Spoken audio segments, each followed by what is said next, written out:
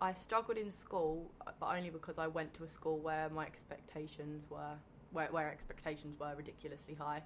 I feel like if I'd have gone to not a grammar school, I'd have done a lot better. Definitely send my kids to a grammar school when I'm older. Well, try to at least, because I think it's prepared me for education like university.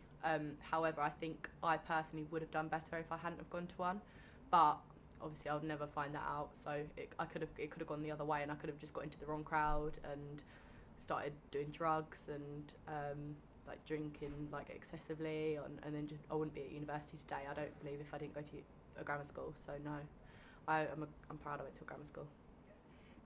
I think there's a lot of expectation from me because I'm the youngest child in my family. I'm the only person that has went to a grammar school, and like I don't want to say that I'm clever, but like I'm smarter than my sister.